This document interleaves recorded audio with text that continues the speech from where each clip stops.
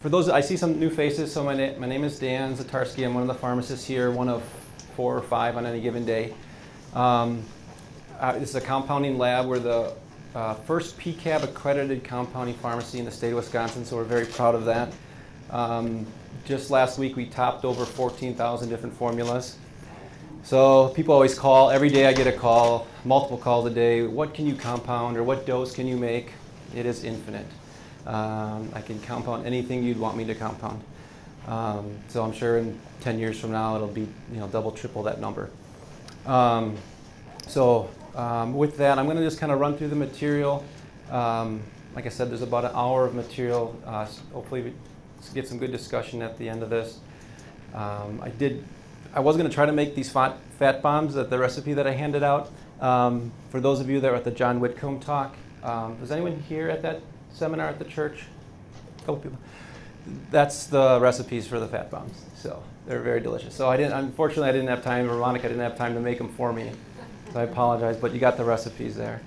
They are delicious. So, all right, with that, I'm gonna go through the talk here, and then I'm sure we could probably spend all night going through all kinds of different details on ketogenesis. But I'm gonna try to, like I said, maybe a half hour of questions. I think it's probably all we have time for tonight. So,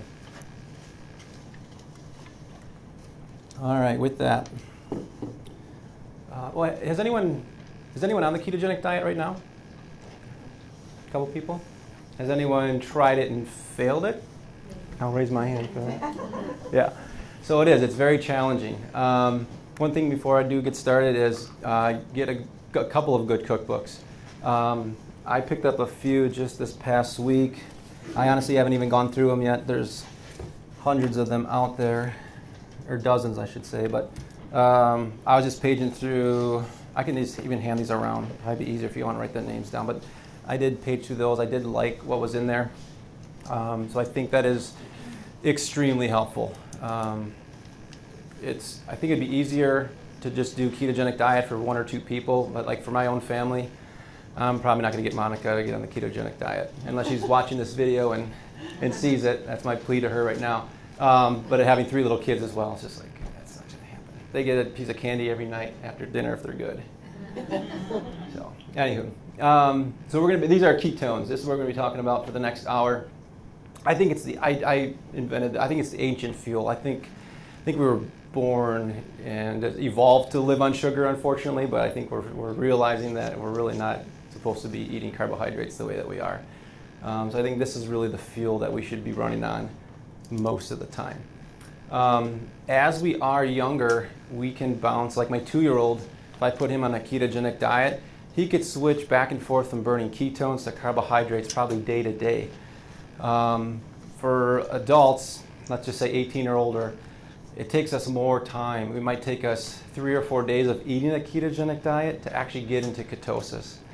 So it takes time to burn up all our glycogen and so forth and get rid of all of our carbs, so to speak, and all of our glucose storage before we actually start burning ketones and then gaining that benefit. So that's really the tricky part, is you really can't cheat on this diet unless you're 2 or 3 or 4 or 5 years old, and you can kind of bounce back and forth and be in both camps. But for the rest of us, for 99% of us, we've got to stick to this diet if we want to do it. So it's kind of you're all in or you're not, and that's where the tricky part comes in, especially around the holidays. And I'll get to that too. I always give this, if you've seen me present before, my medical disclaimer. I'm not telling you to stop your medications tonight and go home and just start eating fat like crazy. So talk to your doctor about starting a ketogenic diet and make sure there are some precautions. If you have high risk for kidney stones, we'll talk about that later on. Any kind of liver or gallbladder issues, we have to be very careful. There's things you could do to work around that, but you do want to talk to your doctor about, hey, I want to start this ketogenic diet. Will you help me? There are doctors out there as well that specialize in ketogenesis. So if you need help on finding a doctor, certainly let me know and I can get you in touch with one of those doctors. So that's what all of that says. So what are these molecules? This is the fuel source that I want everyone to be burning on. So if you're the 2-3 people that raise their hand, you're mainly burning the first two ketones here, and this is your fuel source.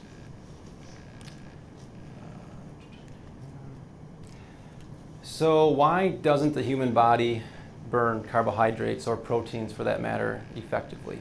You know, why am I recommending, or why is it recommended now? There's a lot, like Dr. Mercola just wrote a book, Fat for Fuel, recently, and it's, you know, you're eating a diet that's 70% fat. You know, saturated fat, unsaturated fat really doesn't, you know, it does matter, but generally speaking, you can eat any kind of fat you want and be just fine health-wise. So why is that? And then why is it that eating carbohydrates makes us fat? I tried to break this down as simple as I could, maybe too simplistically, but when we eat carbohydrates, our blood glucose rises. When that happens, insulin is released from the pancreas to take that fuel and push it into fat cells, essentially, unless we can burn it up almost immediately. Insulin converts glucose into carbohydrates, basically, or insulin converts glucose directly into fat. So that's one of the key points here that I think overall is a misconception out there, is that we're thinking if we're eating complex carbohydrates that somehow those are just staying as carbohydrates in our body or turning into muscle tissue, and they're not. If you're not burning up that carbohydrate right away, it is getting turned into fat, plain and simple.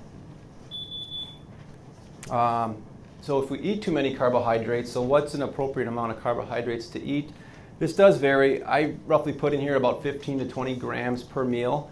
You know, so that's 2 pieces of bread. If you have more than a sandwich at one particular meal in time, you're going to be releasing too much insulin. When that happens, guess what? Your blood sugar drops.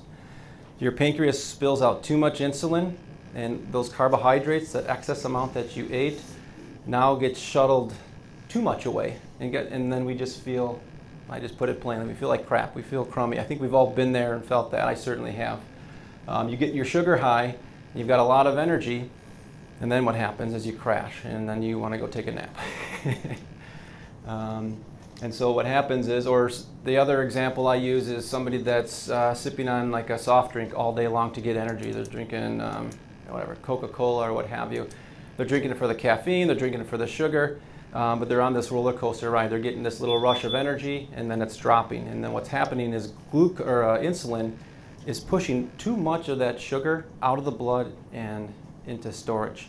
And when that drops too low and we're not used to that, we don't feel well.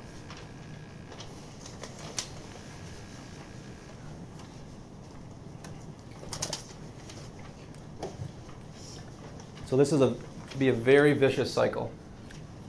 This is basically what I think what's happening to about 60% of us in the US. Probably even more.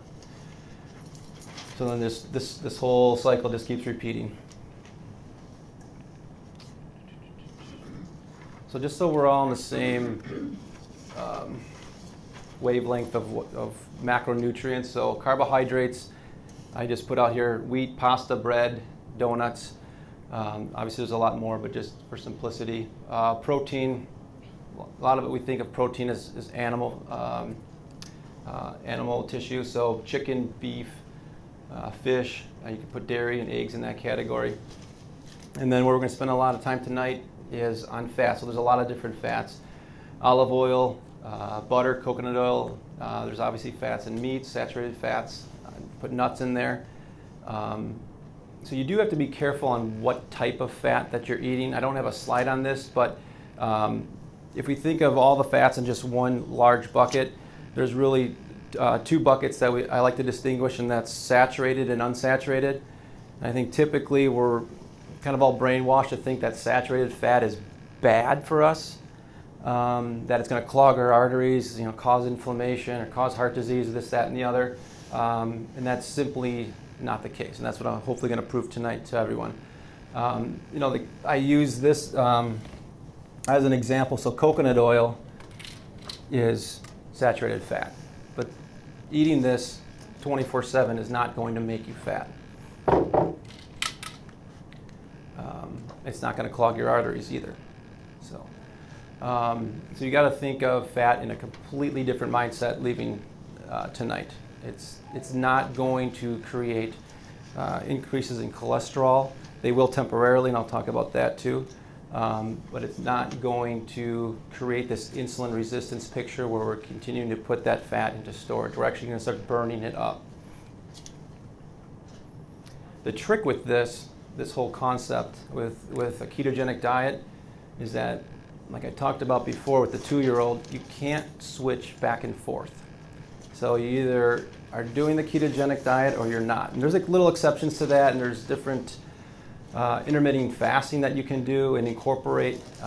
But for the most part, starting out for about the first 3 months, you want to just strictly do a ketogenic diet. So we have to flip this in our mind. This is a big thing. This is what I was taught probably in 3rd or 4th grade or whenever you get taught the food pyramid. This is from the Department of Agriculture. So it's got 6 to 11 servings of bread, cereal, rice, and pasta. I don't know how you get all those carbohydrates even in your diet, but in one day. 2 to 3 servings of vegetables, 2 to 3 servings of fruit, only 2 to 3 servings of milk, yogurt, and cheese. 2 to 3 of, here's where we're going to live right here. We're going to completely flip this. Veal, poultry, fish, dry beans, eggs, and nuts. And then it says fats, oils, and sweets up here. So we're going to scratch out, yeah, I know, right? We're going to scratch out the sweets. We're going to live right here. Fats and oils, that's going to be our base right here.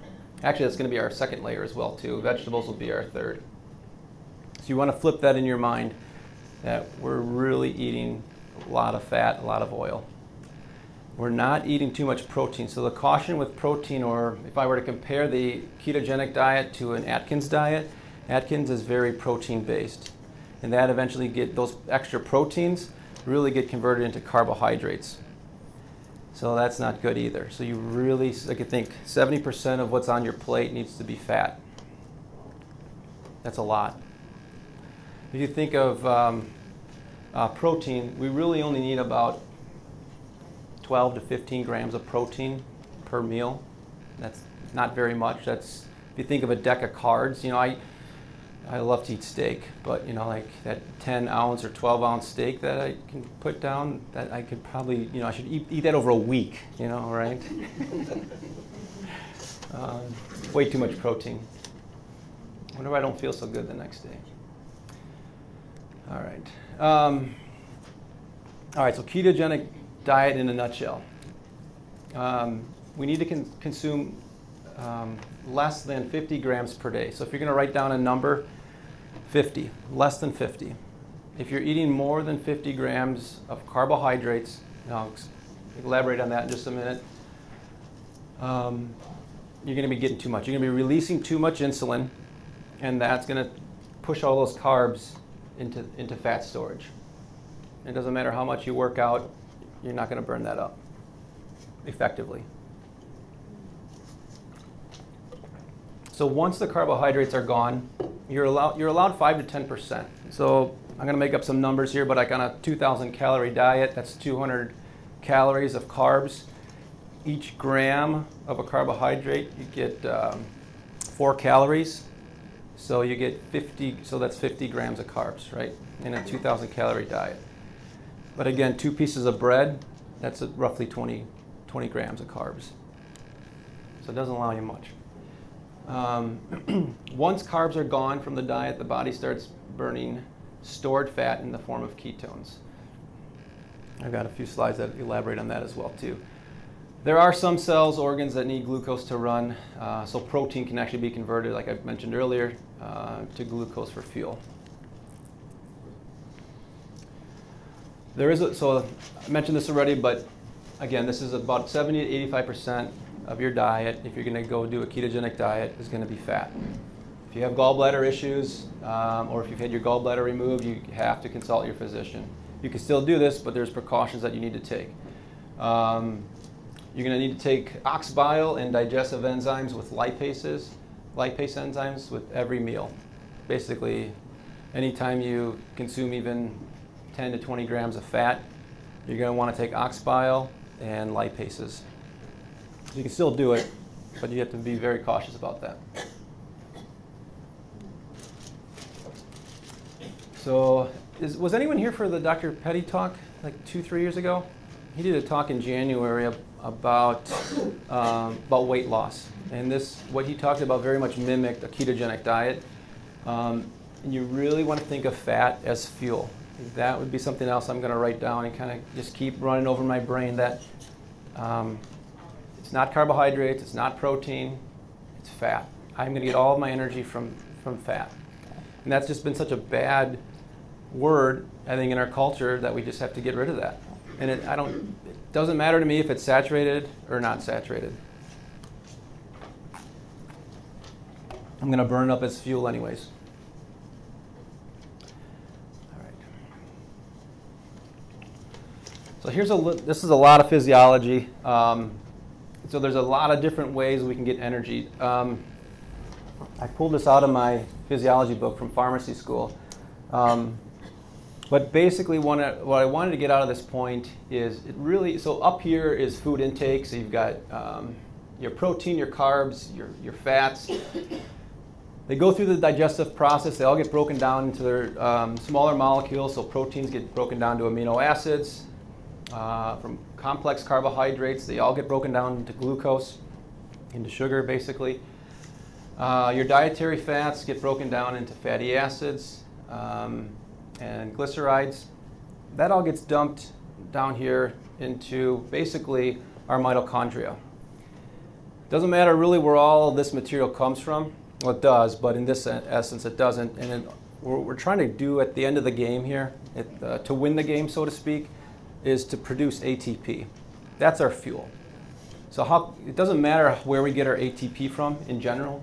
We can get it from protein, we can get it from carbs, we can get it from fat. But what's going to give us the healthiest lifestyle, what's going to give us the best health benefit? If we have these three to pick from and all we're trying to do is get some more ATP, what can I do digestive-wise or food-wise, diet-wise, to give myself the best health outcome? It's going to be right here. Again, hopefully I can convince everyone of that tonight. All we're trying to do is create energy to live and survive. That's really all we need to do.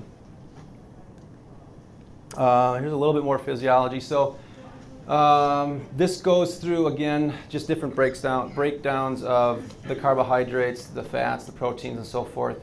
They all get, again, dumped into the Krebs cycle or the citric acid cycle to produce ATP. So again, this is just basically another depiction, a little bit more simplified. Right here, so again, this is, if you think of the car, I always think of a car engine when I kind of go through this stuff in my mind. You know, when you're trying to get the gasoline and the oxygen into the cylinder for the explosion to produce the energy, this is my cylinder. It doesn't matter up here where this material is coming from. It can come from glucose, it can come from protein, it can come from fat. And they're all going to produce ATP. But what's going to be the healthiest choice for me? Right here, ketones. They're in this equation. So why not give myself the health benefit of just dumping ketones right into the cylinder of my engine and get energy out of it? I'm not going to release I'm not going to release insulin. That's then going to create more fat on my body and more inflammation. So that's really the key thing right here. How do I get more ketones in my body?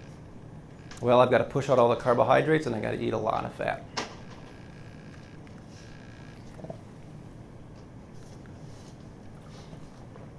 This was supposed to be a picture. Imagine the Krebs cycle right here.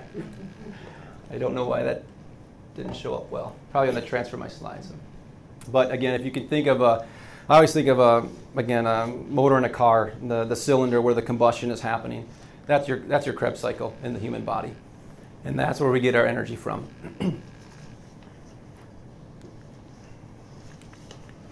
All right, so myth. I was going to start putting all these myths in my slides. And I was going to number them. So this is myth number 1, but it's the only myth that I had. So I ran out. Sorry. Myth number 1. The human brain can only run on glucose. I was taught that in pharmacy school. Not the case. You can run on ketones. Very simply. You do not need glucose to run on your brain. You don't need it. You can burn. Again, your brain tissue is producing ATP. This 2 slides ago, all I need is ketones. They're right here in the equation. The answer was in the physiology book that I was given in pharmacy school. I just decided to ignore that in that equation there. All right. Don't you just feel like you all been lied to? Oh, okay. All right. So regulation. So there are some other enzymes that we need in our body to produce these ketones so we can get ATP from. Not that this is terribly important, but this just goes along with the physiology. But the point I wanted to make on this slide about these enzymes is they are very tightly regulated. So if we screw up the equation and we cheat, and I go home and I have my Belgian beer that I love to have every night, and I decide to have like 2 or 3 of them, there goes I just busted my equation. Ketose is out the window.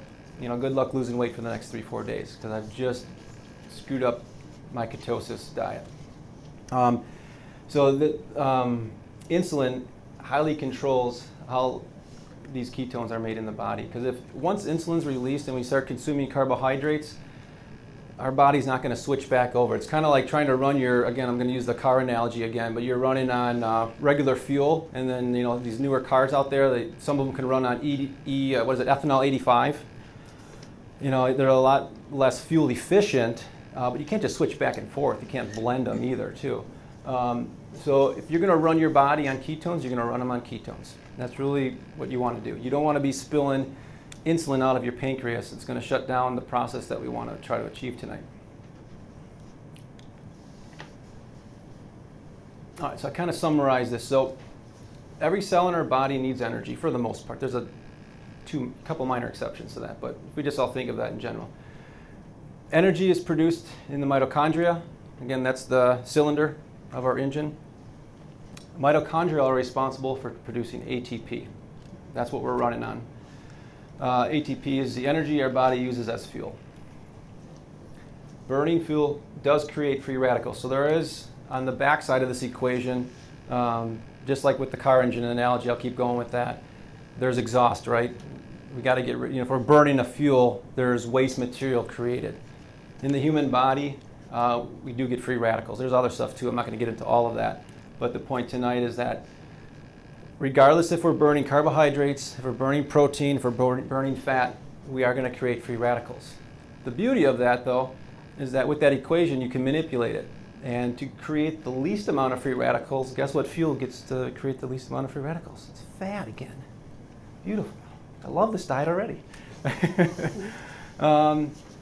Free radicals, if you get high free radicals, are linked to, I'm not going to spend any time on this, a little bit I will, but free radicals are linked to 60 different diseases. There's so many different diseases that are, free radicals I just think of oxidative damage. It's just putting more wear and tear on your body, is the way I think of that. So I liked this picture. So how to lower free radicals. So I want to get you over here in this nice blue flame. I want to have a fuel that burns nice and clean with very little metabolic waste. I have no idea what's burning in any 3 of those things.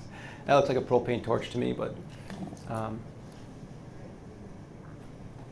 that's what I want my flame to look like, is a nice blue flame. This probably is going to create soot on this end. We don't want that. We want a clean burning fuel. So a long history of misinformation. I could spend 2 hours just talking about this, like I said, saving it for another talk. But why saturated fats got improperly labeled as unhealthy. So 10 years ago, I got introduced to coconut oil, and I've been eating it on and off. Again, you can eat it. For a side note, I am trying to get into ketosis. I'm not quite there yet, but I ate half of this in the last 3-4 weeks. I mean, you eat a ton of coconut oil, or at least I have been. So there's that. So I always think all the saturated fats on. I'll go back to that steak, that 10-ounce steak that I just ate. There's probably 60 grams of saturated fat, lying around it in it. And historically, I'm thinking, I shouldn't eat all that fat, but that's the fat you want to eat. But again, we have to put that in perspective. And I think my next slide talks about this. It's got to be, grass-fed. It's got to be organic. A lot of the, on the flip side of this too, though, that we have to realize is in fat tissue itself, humans, animals, there's a lot of toxins are stored in fats, right? And there's a lot of stuff going on there too. I'm not going to get into that tonight. But when I'm talking saturated fats, I'm talking clean saturated fat, if I can use that term. Food industry and the use of synthetic fertilizers, food additives, glycophosphates, aka Roundup. There's a lot of stuff out there that has made a lot of our food just terribly unhealthy. And just in general, national dietary guidelines. I was taught the food pyramid, so many years ago that we had to eat all these carbohydrates. No, we don't. And now there's just an overwhelming pile of evidence that the low-fat diet experiment is a failure. And again, we could spend a lot of time tonight going through. I've got a lot of primary literature, just different research articles that I was looking through in preparation for tonight's talk about tumor cell growths and survival time in a ketogenic diet. There's just so much information out there now that's telling us that what we can say is that the low-fat diet is not healthy, period. And there's multiple different health issues. So there's things like cancer that they're studying, and tumor growth, diabetes, heart disease, and the list is going to go on and on and on. Alzheimer's. So diabetes, just some quick numbers here. So with diabetes in 1978, we had let's just round it up to 5.2 million Americans diagnosed, according to the CDC. In 2013, that number is at 22.3. Obesity from 1980 to 2017 was from 16 to 45%, according to the Journal of American Medicine. Cancer, and this number might not seem that outrageous.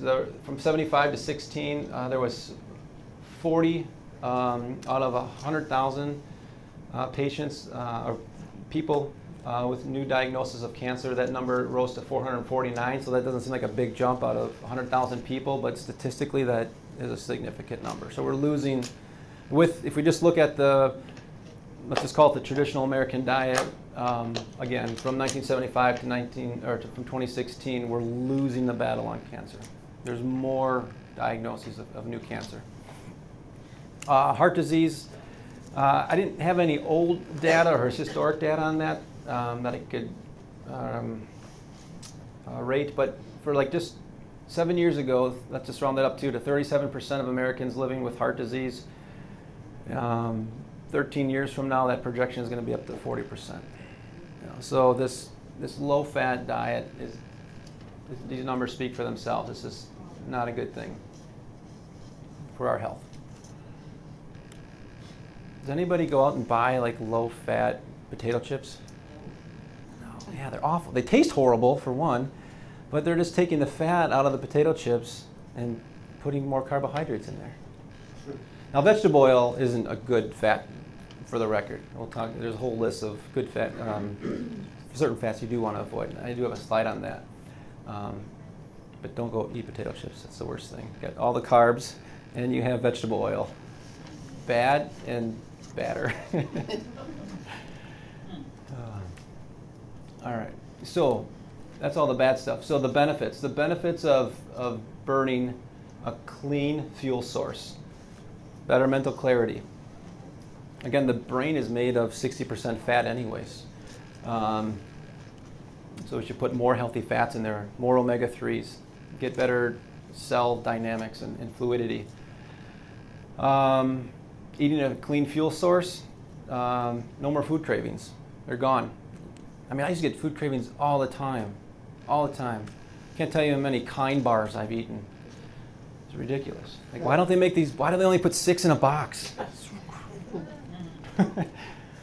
I know Tom over at Sendik's way too. Lowering the risk of cancer. I'm not going to get into this entirely, but there's something called the Warburg effect. Cancer cells have a different metabolism. When a cancer cell needs energy too, and a cancer cell has mitochondria. their mitochondria only get 2 ATP per 1 glucose molecule.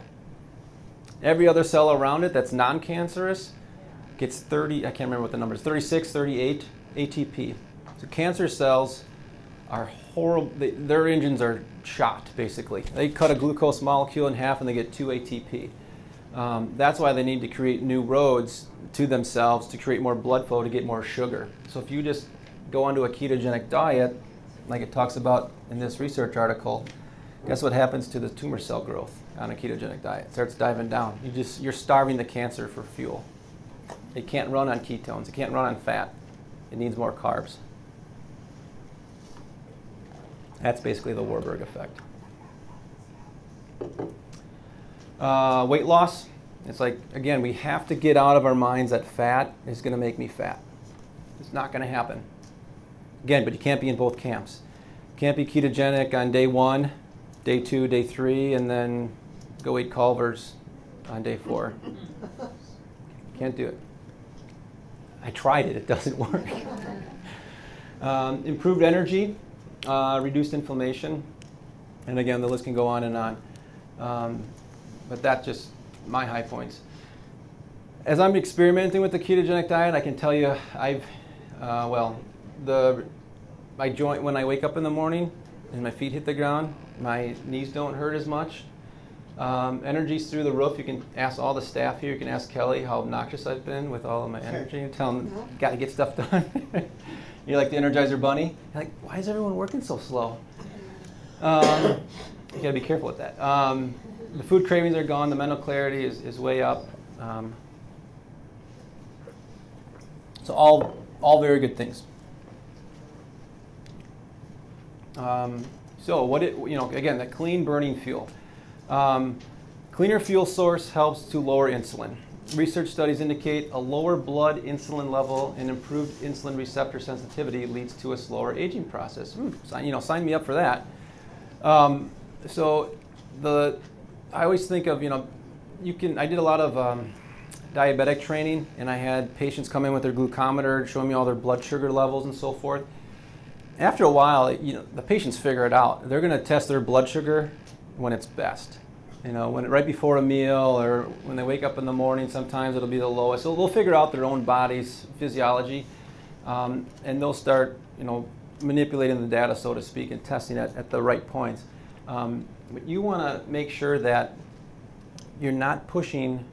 You want to have the least amount of insulin to manage a small amount of carbohydrates. So the more carbohydrates we end up consuming in a day in general, if you do that day after day after day and the weights keep going, your weight keeps going up and up and up, you need more insulin to push those same amount of carbs through the door, and you're just pushing them into fat storage anyways, and then it creates this whole cascade of inflammation. So you just don't want to do that. Minimizing protein leads to reduced production of insulin growth factor 1. What does that mean? Again, you don't want to eat too much protein on this diet either. 15 to 20% of your diet is going to be protein. So excess insulin growth factor 1 results in advanced aging and risk of disease and cancer. And this IGF-1, there are some benefits to it. It helps with growth and development per se. But as adults, we don't want a high IGF-1 level. Just going to wear down our body quicker, essentially.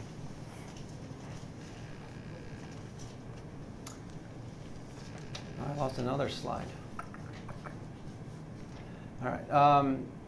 Maybe that was just a prelude to this slide. Okay, so I'm just going to review this. So on a ketogenic diet, we are focusing on net carbs. So when we start reading food labels, you're looking for the net carbs.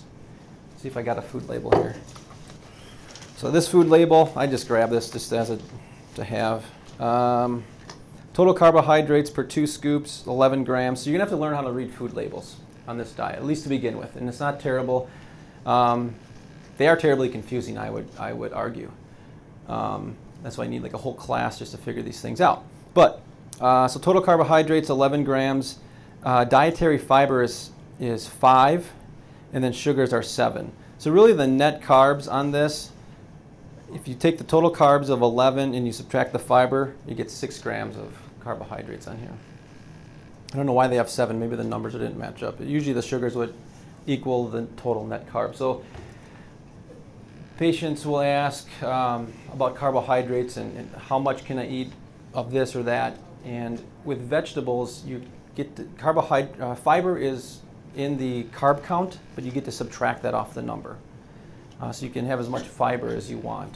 You can really have, if you want to have like a fiber number, if you can even shoot for 60 grams of fiber a day, that's a lot of fiber.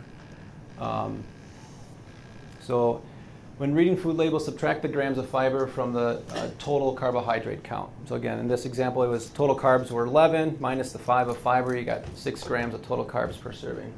So that is a powder I do. I'll mix that with coconut oil. You could do that with any low carbohydrate powder that you like. Throw some coconut oil in it, blend that up, and there's your smoothie. And then again, for vegetables, you're not eating the potato chips that I mentioned earlier. It's I have a list of this too, but it's only the keto-friendly vegetables. Cucumbers are great, celery. Again, a lot of this, if you get the cookbook, they give you all of these lists, all the do's and don'ts for vegetables and all the different food sources. I'm not going to go through all of those tonight, but you get the idea that if you do a ketogenic diet, you're going to need about 7 to 10 servings of vegetables per day. That's a lot of vegetables, but you need that for all of your electrolytes as well too. We'll get to that in a moment. I put a short list up here. So ketogenic friendly vegetables, we've got asparagus, avocados, broccoli, cabbage, flour, celery. So some of these things you got to be careful with. Like we do a lot of thyroid medication here. A lot of patients, excuse me, with Hashimoto's or autoimmune thyroid issues. And you got to be careful with your cruciferous vegetables with certain thyroid dysfunction. So that's why I hate giving out lists, because there's always exceptions to every list, right? But you got to be, let's look at that and adopt it to, what your health needs are. Kale, mushroom, salad greens, spinach, zucchini. I will say, I have been consuming a lot more fat recently. Cucumbers really taste sweet to me now. I mean, your taste buds change. That's never thought cucumbers as a sweet vegetable, or fruit, whatever it is. Sorry, there's a little bit out of order. Quick note on fiber. Our bodies do need fiber. They need both soluble and insoluble fiber. Start low, go slow. I think I mentioned 60. I think dosing up to 50 grams per day, 50, 60. Probably going to start with like 10 grams of fiber a day. And then the key note on that, drink at least an 8-ounce glass of water with even 5 or 10 grams of fiber. If you're going to do like fiber capsules and things like that, drink plenty of water with your fiber. All right, so fats. A ketogenic diet equals up to, again, 70 to 85% of fats. It says choose your friends wisely and your fats even more so.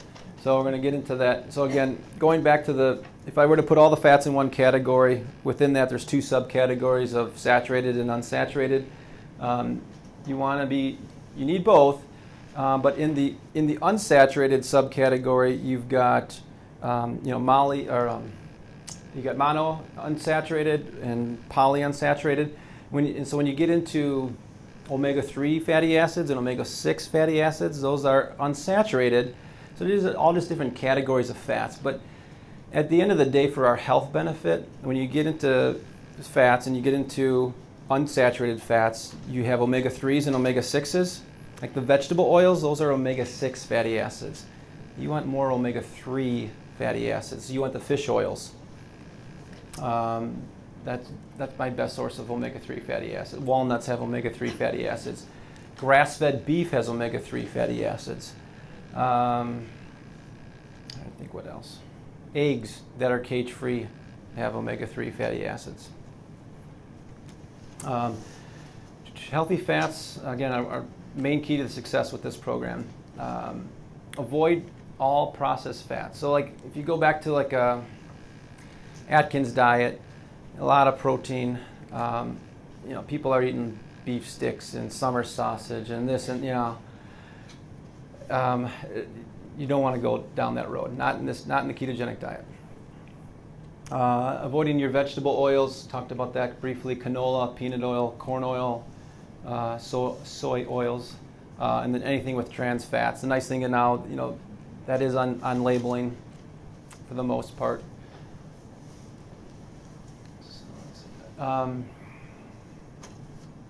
So again, stay away from the processed fats. You want to go with a raw, kind of whole food, if you will, fat. So we need clean burning fats. So I had examples of clarified butter, which is not for sale. So I got this at Woodman's last night, which is on sale. There's only about like 12 of these jars left, so if you want to get it, I run over there. So that's ghee. Coconut milk, make sure it's unsweetened. Chicken fat, coconut oil, MCT oil, olive oil. I'm going to go through those, I think almost line by line here. I love coconut oil.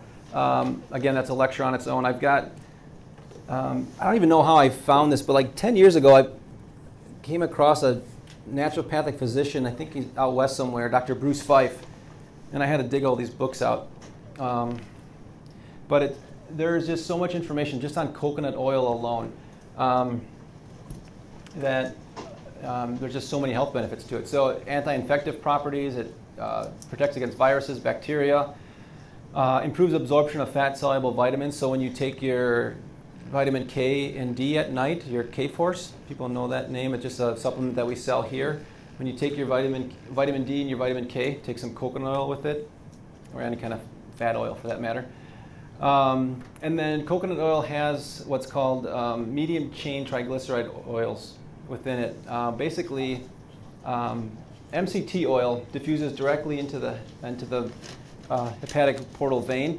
So what I put on here, I use this terminology, it's the instant blue flame effect.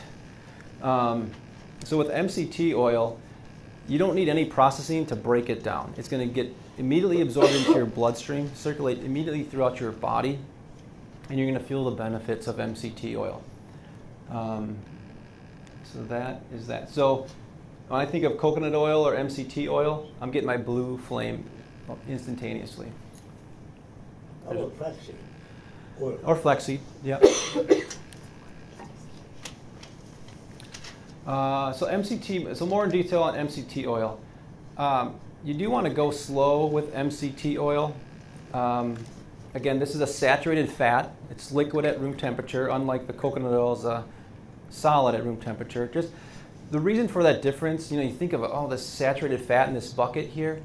It's going to clog my arteries. That's what I kind of intuitively think of, but that's not the case. I want to retrain my thinking that that's going to clear my arteries out.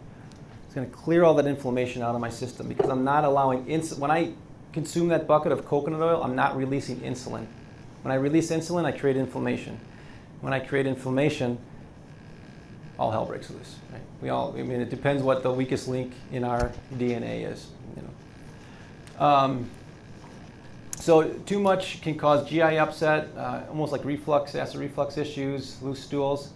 If you take MCT oil at night, it's probably going to cause you insomnia or just difficulty sleeping. Your mind is just, again, you're just putting direct fuel into your brain. Again, you have to be in a very ketosis diet for these effects to take, for the insomnia effect to take place. The GI issues will happen if you just take it and you're eating carbohydrates daily.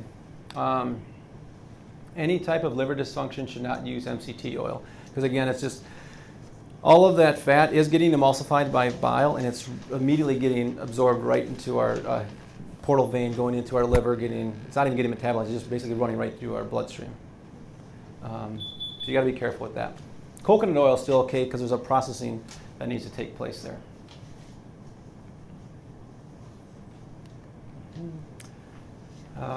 Avocados, another great product for the ketogenic diet. It just has a wealth of healthy fat in it. I call it the superfruit. great for weight loss. It's nutrient rich, has a lot of antioxidants to soak up free radicals. We're still going to produce some free radicals, some exhaust, so to speak, in our burning of our new fuel. So avocados are great at that. And then who doesn't like guacamole? Unless you're allergic to avocados, right? I love that stuff. And then olives and olive oil. So again, these oils that I just went through, and olive oil included, this is going to be, again, just thinking, this is 70 to 80% of what you're going to be consuming. It's a lot. 3.5 ounces of olives, again, I'm approximating here, have over 90 grams of fat.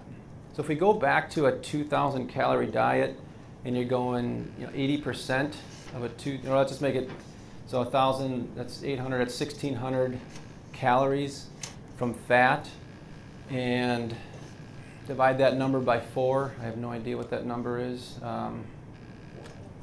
400. You need 400 grams of fat a day on this diet. 400 grams. That's crazy, right? Well, you're getting almost. Let's just round this up to 100. Eat 4 ounces of olives. You got 100 grams right there. You're 25% of the way there. Antioxidant heavy, heart protective, anti-cancer benefits, and the list goes on. So a lot of olive oil, a lot of olives on this diet. Is it in all kind of olives? Black? In general, no. No. Again, organic, clean, all that kind of stuff. Yep. We touched on a lot of this already, but again, with proteins, avoid the processed meats. You want free-range organic. Avoid low-fat dairy. I've got a slide on the do's and don'ts on dairy, I believe. Avoid lean meats. Look what I'm saying. Avoid lean meats. When you go to the restaurant, I want the fattest steak that you've got. That's what I want. Don't cut the fat off. Leave it on, as long as it's grass-fed.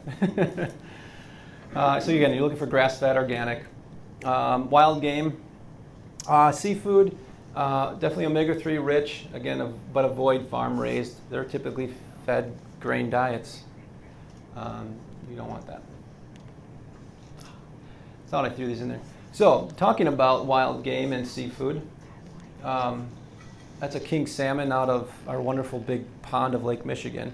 Now, I didn't want to put these up there, but I said, what the heck. I mean, there's a whole debate about the health of the water that it's swimming in, and the toxins and the mercury, and but they taste so good. And there's so many omega-3 fatty acids, even in 4 to 6 ounces of a fillet. And this was the biggest fish that we caught, which was a 25-pound king salmon this past summer. A lot of fun. All right. I told my cousin I'd put his picture up. I took that picture. All right. So that's protein. For dairy, stick to high fat. Again, seems all counterintuitive, right? But you're sticking to high fat dairy. You do want to limit your consumption on that a little bit. Again, go grass-fed organic. Examples here: butter, ghee, cream cheese, brie. I've been eating a lot of brie lately. It's very tasty, especially with. I love eating brie with walnuts. I think that's a delicious snack. For dairy to avoid, milk, cottage cheese, yogurt. All yogurt. Yeah. Too much sugar. If you look at the fat, carbon, protein, it's not going to fit in here. You could have some of it, a little bit, plain yogurt. Yeah. Yeah. Too much protein. In general, I mean, you can, yeah. Yeah, I didn't put that on my list, but that would have been the next one, yeah. Yep. For eggs, free range, organic, eat as close to raw as possible. So no scrambled, no fried. I just had like 4 scrambled eggs the other day, like at 10 o'clock at night. They're delicious, but when I read about this, I was like, I'm afraid of E. coli with that though a little bit, but that's just a scare that I have. But when you overcook the egg, you're breaking down the nutrients and the proteins and so forth. You reckon your fuel. Soft boil you can do, yeah. Yeah, or poached or soft boiled. That's how you want to eat your eggs.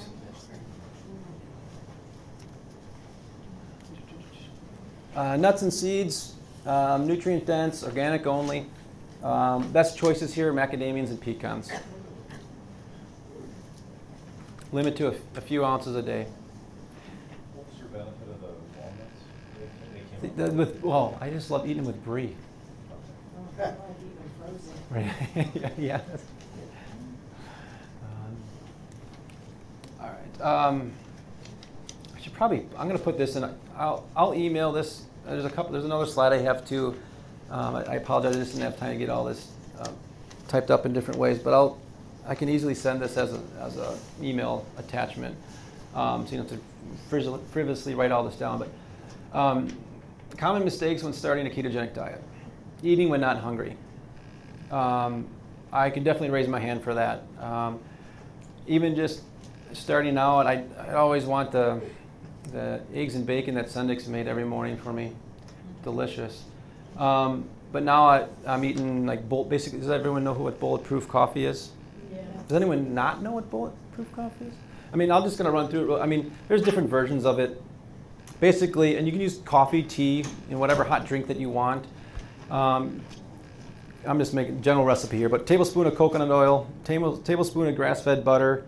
I would do like 1 or 2 teaspoons of MCT oil, heavy whipping cream, shake that up, blend it up, and you're good to go. And I've been drinking that for 3-4 weeks now, and I won't eat lunch here until 2 or 3 o'clock in the afternoon. And I am not hungry. Yeah.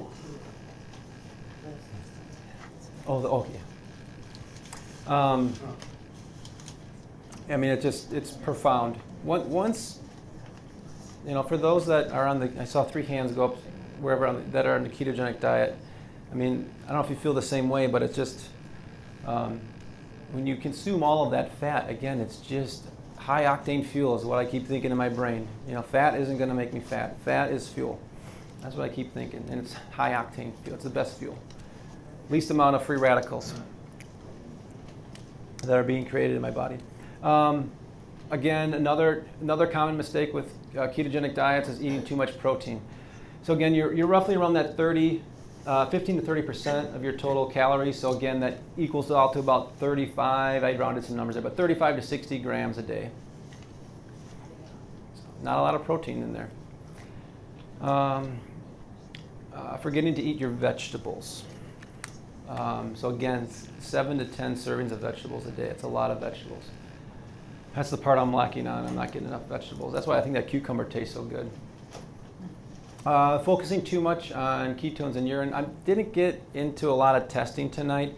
I think I do have one point on it in an upcoming slide here. But if you're going to do the ketogenic diet, and there's some resources I have here, if you just call me and I'll email them to you. But or the book by Dr. McCullough, Fat for Fuel, has a lot of resources in it too. But when you get into a ketogenic diet, there are some certain things you're going to want to set up for yourself so that you have less likely to fail. And one of them is actually measuring your ketone levels. And there's a few different ways you can do that. And there's some equipment expenses and things like that. That can kind of get kind of pricey, quite honestly. I was looking on some websites last night for different ways to test ketones, blood ketone monitor, and so forth. And there's actually a breathalyzer for ketones. But you're talking $200-300. So I didn't really want to focus in on that too much tonight. Focusing too much on the scale of weighing yourself is what that's talking about. Number 5. When you start on a ketogenic diet for the first week, 2-3 weeks, you're probably not going to lose a lot of weight. You might lose a little bit, but you're really converting your engine over. Is really what you want to be thinking about. Don't worry so much about losing the weight at the beginning. You're going to notice just changes in your physical structure. And those are the things you want to be more focused on. Another mistake is not adding minerals. I'll talk about that again too coming up here, but you want to make sure you're getting enough magnesium. You want to make sure you're getting enough potassium. You're going to eat a lot of salt on this diet. You can go crazy with salt. You can't get too much salt on this diet. So if you like salty food, go at it. As long as it's not attached to a carbohydrate. See, the food industry has really figured this out. With the carbohydrates, and then wanting us to eat, and then salt's making us thirsty, and so forth. And again, we have to drink a lot of water on this diet too. Too much fat. So again, you don't want to eat 100% too much fat, right? That's a mistake, eating too much fat on this diet. At 70%. But you got to do, again, 10% carbohydrates, a little bit there, and then again, that 15 to 30% on your protein. So make sure you are balancing that out. Don't go way overboard where you're just eating nothing but coconut oil 24/7. Even though I said that earlier, don't do that. And then too many carbohydrates. I learned this from Dr. Petty's talk 3 years ago. Again, that max number, and this has been reiterated in all the resources I've looked at for this talk tonight. Max of 50 grams of carbs a day. I mean, everyone says that, so just hold true to that. And then the other little trick that I learned from Dr. Petty's talk is no more than 20 grams per meal. If you get over that, again, we can argue, somebody that's 5'2" versus 6'4", and they're 100 pounds versus 200, some numbers there. But in general, no more than 20 grams per meal. What happens after that point, there's a tipping point in all of our physiology, and then all of a sudden you get more than 20. Guess what happens? You spill over too much insulin out of the pancreas, drives your blood sugar down too low, and in 2 to 3 to 4 hours, you're going to be hungry again. You're going to be raiding the fridge or the pantry, whatever it is. So I always keep those numbers in my brain when I'm tracking food. The other mistake on a ketogenic diet is cholesterol. So if you adopt this diet, which I do recommend you do if you want to get healthier, is don't worry about cholesterol. Your cholesterol will rise. It's going to stay elevated for probably a good 3 months once you start a ketogenic diet, but it will go down. It'll go back down to normal. It'll go lower than it was prior. Get a baseline cholesterol test. Start the ketogenic diet, but don't test it again for at least 3 months of 6 months out. Don't start a ketogenic diet and go to your doctor in 2 to 3 weeks, and he's going to want to put you on, some kind of medication to lower it, because it will be elevated.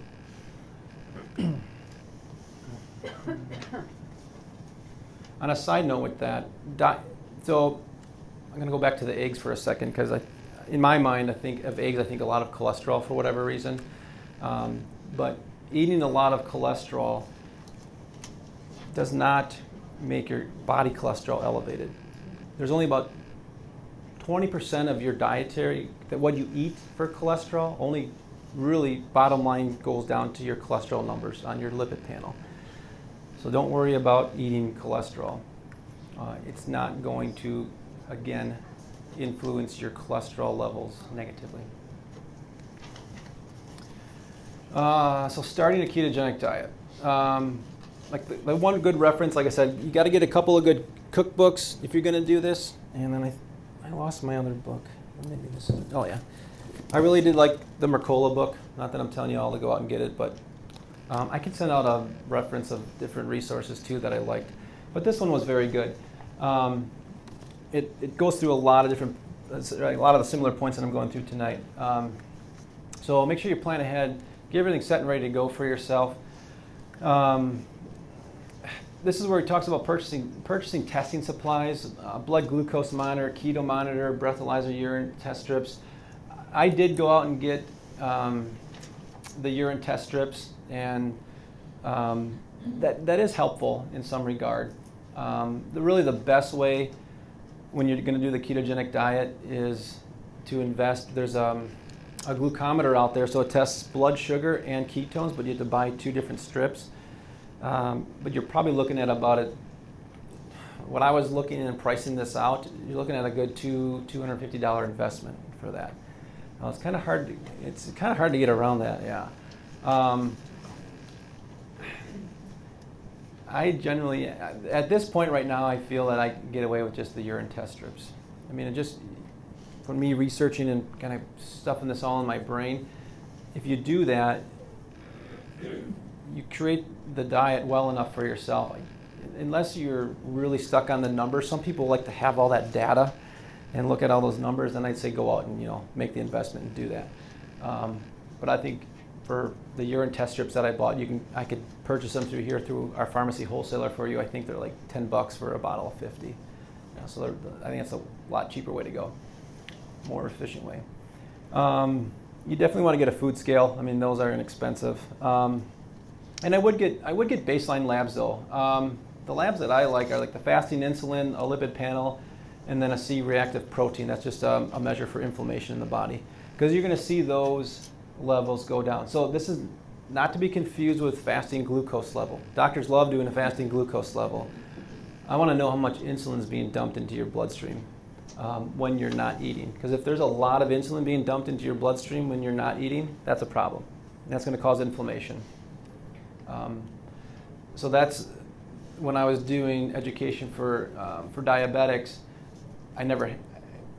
The doctors don't test for this, so I never had that number, but I just love to see that number because that's really the truth behind how many carbohydrates you're really eating.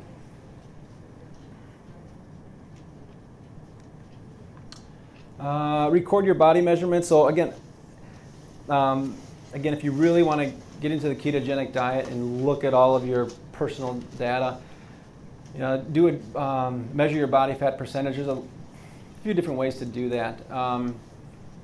So for body fat percentage, for men, we want to shoot for 18 to 24% is ideal, no more than 24%. For women, 25 to 31. Lower is fine too, but that's kind of your sweet spot range. For waist size, important predictor for health. So I do want to spend a little bit of time on this. So I wouldn't, measure your waist. Again, that's between the bottom of your ribs down to your belly button on the midpoint. That's what I want you to measure for waist. For men, that goal that should be 37 inches. For women, 31 and a half. So there's numerous health studies that indicate numbers above that range there leads to so many other health risks down the road. So we really, something very simple to do, right? To take a look at that number and just track that for yourself on day 1, on day 30, and 6 months down the road. Again, don't worry about your weight. Take your recording weight at the beginning of starting the ketogenic diet, but don't get caught up in your weight right off the bat. Wait a good 3 months down. Well, still record your weight once a week is what I always typically say, but don't be fanatical about it.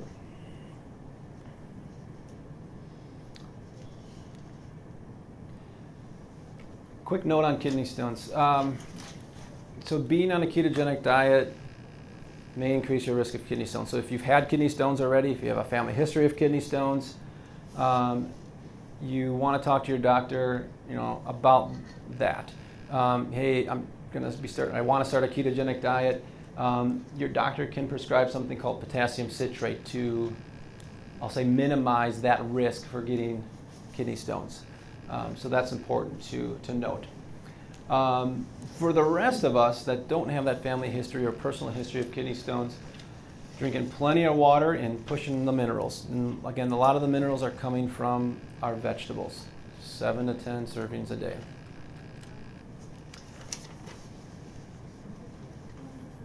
All right, so how to start the new journey? Again, I haven't been doing a good job at this. I still have my 3 kids at home with my wife that's not eating ketogenic with me. But stock in the pantry. I don't know what I wrote there. It must have been too late last night. But you want to, everywhere where you live, where you work, in your car, make sure you've got ketogenic food around so that you're not trapped somewhere and you got to eat a Snickers bar. Okay. Not good on this diet. Even the Snickers minis have 5 grams of sugar. It's crazy. It's awful. I'm so disappointed. They should make a ketogenic Snickers bar. You have to learn to read food labels. Talked about that. Getting sugar out of the diet. Do not camp in both camps. What do I mean by that? Again, you can't eat a ketogenic diet, for 3 days in a row, then go eat Culver's or whatever. You can tell that's my favorite fast food restaurant. So insulin, in my mind, insulin always wins, which means you lose, but you gain weight, right? So you can't eat keto, especially to begin with. Again, if you're 2 years old, like my little boy at home, it's funny because he starts eating coconut oil with me in the morning, by the way. He asks for it, which is interesting. And he actually drinks a little bit of bulletproof coffee, but don't tell Monica. No, it's on the internet. Great. I'll edit. I'll edit that right out. No problem. Yeah. It's either, again, you can't burn both fuels at the same time. Our bodies in that physiology, go back to that whatever slide number that was, 5th slide of tonight. In that whole diagram, that whole picture, if our goal, end game is ATP way down here, and you got to get through the Krebs cycle, you want to have ketones plugging in all the time. If you get glucose up here, it's going to shut the ketones out, and glucose is always going to win. And that's going to be your fuel source. You can't run on both easily. Potholes in the keto road. And how do dehydration. A lot of people that go on the ketogenic diet to get all the minerals that you need are going to be drinking like beef broth or chicken broth, fish broth. Where do you get fish broth? The thing that I always kept seeing, I know, yeah, like bouillon cubes. A lot of people on ketogenic diets are going to be drinking that. But you want to keep drinking a lot of electrolytes throughout the day. Himalayan salt, like this ghee butter that I got, actually has pink Himalayan salt built right in. Not enough, but it's still nice, yeah. Nausea. I mean, just as I'm talking about all this, fat tonight, it's making me nauseous to effect, right? If you're getting nauseous eating a high-fat meal, pick up some ox bile. I mean, we carry one by Orthomolecular called Orthodigestzyme. It's an easy product to take. I've actually taken it many a times, but if you're thinking, I can't eat that, or I don't feel well after eating a lot of that fat, try adding ox bile to every one of your fatty meals. That can help with the nausea. Let's see what else. Brain fog. Dose your coconut or MCT oil to counteract. I could definitely relate to that. Even late at night, once in a while I'll make the bulletproof coffee, and I'll just put a teaspoon or 2 of the MCT oil in there, and it's just your brain's on rocket fuel, essentially. That's how I keep thinking of MCT oil. Muscle cramps. So again, for those of you that do take the K-Force that we sell here, which is I know we sell a ton of it, which is 5,000 units of vitamin D and 180 micrograms of vitamin K2. Take your K-Force at bedtime. Helps with muscle cramps, or it can. And then take it with a little bit of coconut oil, not MCT oil. Otherwise, you won't be able to go to bed.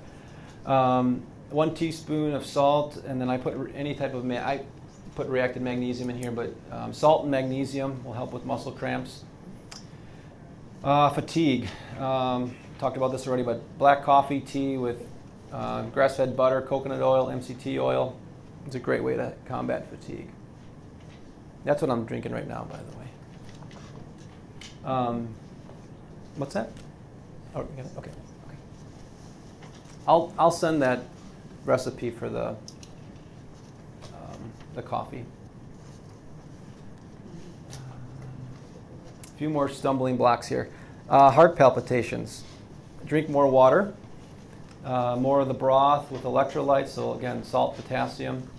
Orthomolecular makes a nice potassium magnesium supplement. So again, you don't have to do supplements on the ketogenic diet, like traditional supplements per se, but they're out there. There's options. I wanted to incorporate some of that tonight. Constipation, fiber with water. So definitely with that. And if you've heard any of my talks before, I'm a huge fan of magnesium. It's good for just about everything. I do the reactive magnesium by orthomolecular. I do two to three capsules every single night, regardless. I mean, that's the stuff that works wonders for many different things. So there's a lot of different recipes out there for electrolyte solutions. You're gonna need an electrolyte solution if you do the ketogenic diet, period. Because you're gonna need all of those, that sodium, that's the potassium. Again, another thing that I pulled from Dr. Petty's talk, I think that was 3 years ago, maybe 4 years ago now, is to burn fat effectively, you need sodium and you need chloride. And so you need salt. If you're not losing weight well enough, you're not getting enough salt in your diet. So this is just one little recipe. I'll send this too as well. 5 cups water, 4 ounces lemon juice, half a teaspoon of potassium chloride, a quarter teaspoon Himalayan salt, and then magnesium. So I just put like 2 capsules of reactive magnesium. You can dump that right into the solution, you're done. Or a scoop of powder. Now, I didn't talk about artificial sweeteners tonight because that's, again, I didn't want to get too lengthy here. How am I doing on time? Yeah, it's quarter 2 already. But with the powder, there's a lot of stevia in the magnesium powder. And going through this lecture tonight and realizing that I used to love the reactive magnesium powder that they made, they still make it. There's all the stevia in there. And it just tricks your body into thinking that something sweet's coming down and it's going to potentially release insulin into the bloodstream. So I'd rather you just open up the capsules and dump the magnesium powder right in there.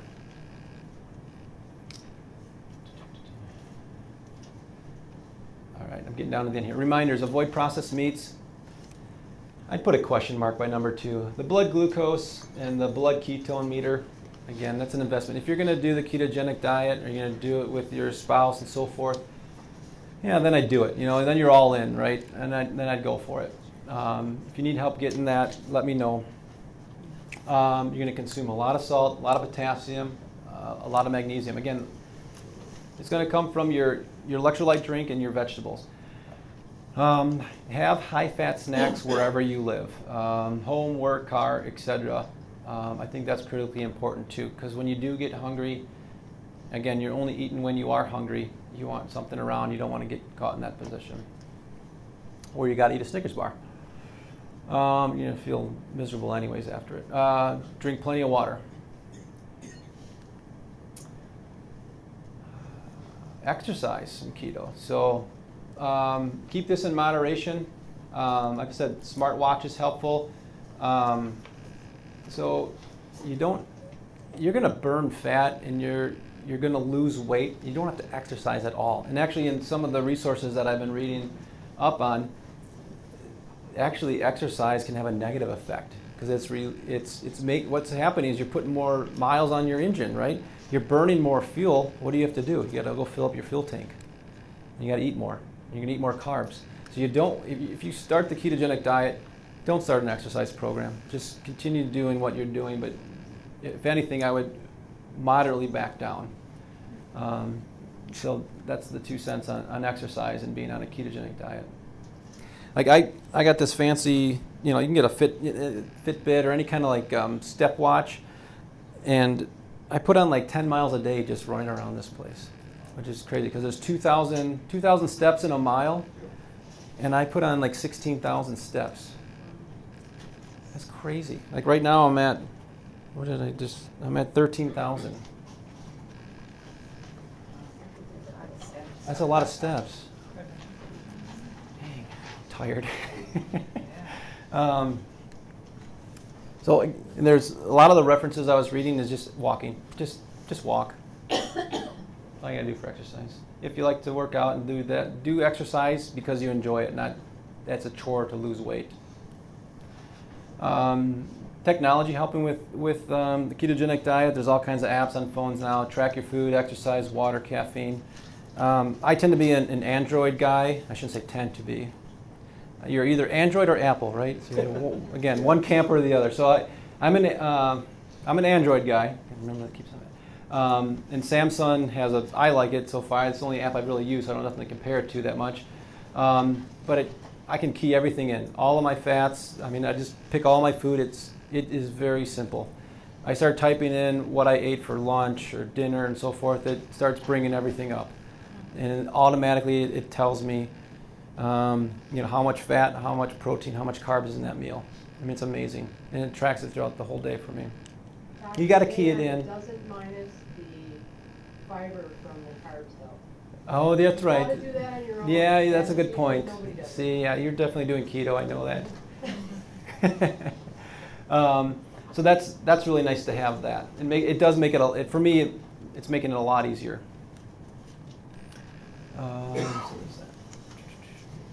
Otherwise, there's books out there. Years ago, I used to recommend a book. I don't even know if it's out there, called Carb King. And it was just a huge manual, and it had like all the fast food and all the different nutrient counts of the macronutrients and so forth. Other roadblocks, limited variety causing you anxiety. So again, if you're thinking you're just going to be eating coconut like I am all day, every day, you got to get a cookbook and get creative so your mind doesn't get bored of the same 10 things. Social pressures, just be prepared for that. Obviously, with traveling, I definitely found this helpful. Pack your go-to foods, have the nuts or whatever, macadamias, pecans. Be prepared to have material with you. Just less options for temptations there.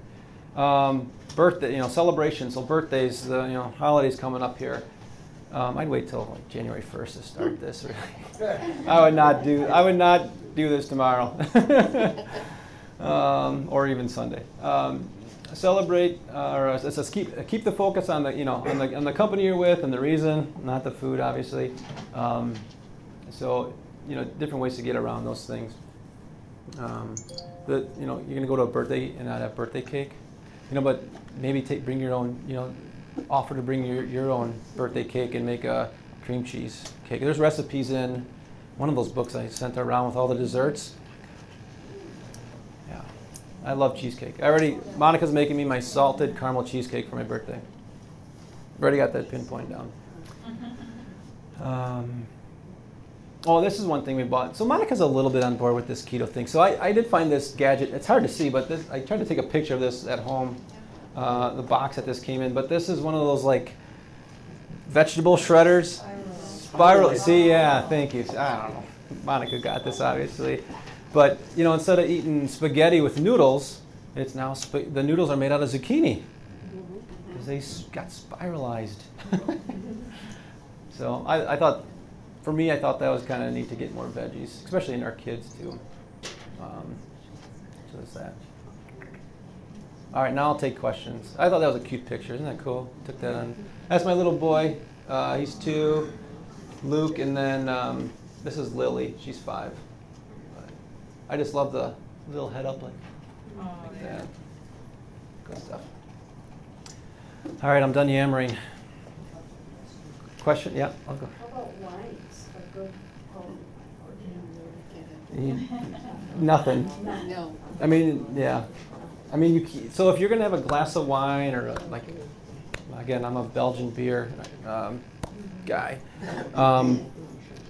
That's like so you're going to have again 10% of your diet is carbs. You got to count that as your 10%, obviously. And so I'll not eat carbs throughout the day if I'm going to have my glass of wine or a beer at night. So you can still have that. And what I would argue is eat before you drink.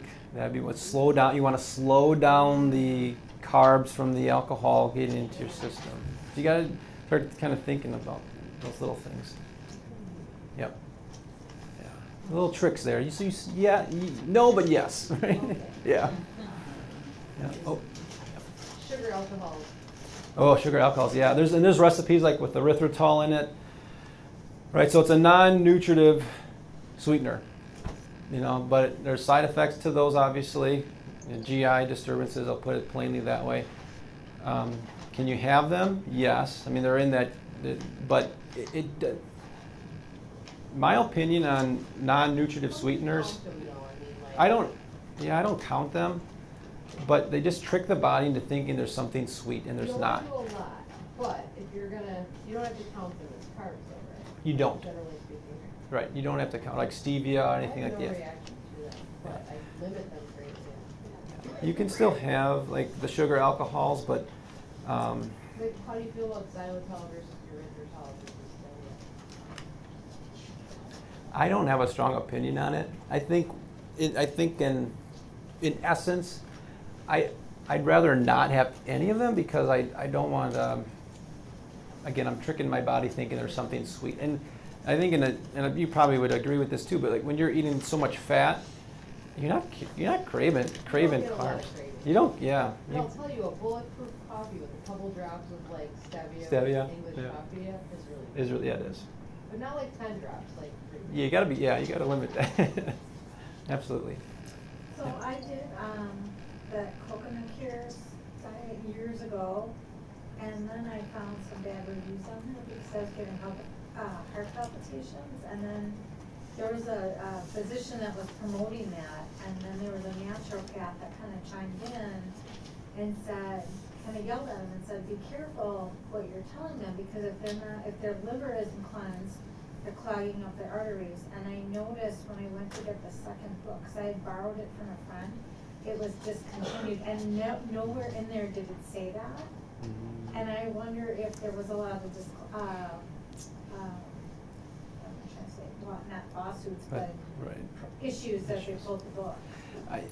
And I don't know that specific. Is that the one by Bruce Fife? I Or is have it? no It might sounds like idea. it's something different, but It was years ago, but that, yeah. I mean, I lost weight on it, I mean, it was really good, but all of a sudden I was getting these heart palpitations, so I started Googling it, and people said they went to the ER with And it's, it was like yeah. 3 tablespoons a day or something like that. I mean, it's when you get into a ketogenic diet, and yeah, you're this coconut issue with these side effects. I think we tend to generalize that it's the coconut oil or it's the saturated fat or it's and like with heart palpitations, as we talked about, it's probably a potassium deficiency because you're consuming all this fat, which doesn't have these nutrients in it, so it's really missing nutrient. The book did not talk about anything yeah, so- but the coconut. But the coconut oil, so yeah, and that's its downfall. So you got to do this diet if you're going to do it intelligently. Yeah, absolutely. Does NCT oil help with brain fog if you're not on a ketosis diet? Yes. Yeah. All right, second question. You're talking about a diet, and most people refer to diet as weight loss. But if you don't want to lose weight, Right. Yeah. you don't need to lose weight. No, I'm just doing it for health benefits. Okay. Yeah. So how do you know how much to eat or You're not s- eat? Right. So How much can you eat and not lose weight?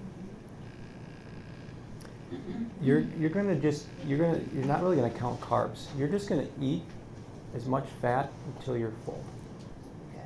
And if your body wants to lose weight, It will. does. Right. And if it doesn't, it won't. That's right. Okay. Yep. That's a good. Yeah.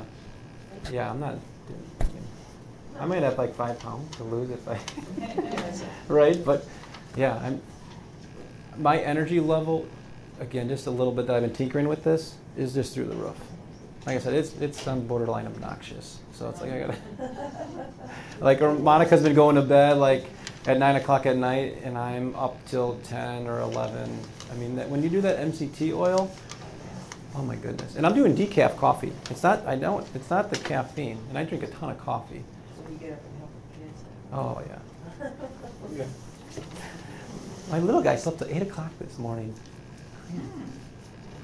What about eating fruits? Very little, like low glycemic. Yeah, I didn't talk about that. So low glycemic fruits, like blueberries, not strawberries, raspberries, blackberries. That's about it. And not apples. Well, like Dr. Whitcomb talks about apples, like the tart apples, the really small ones. Yeah, not those huge, Red Delicious that has way too much sugar. Yeah. Yeah, if anyone needs to bolt, thank you all for coming.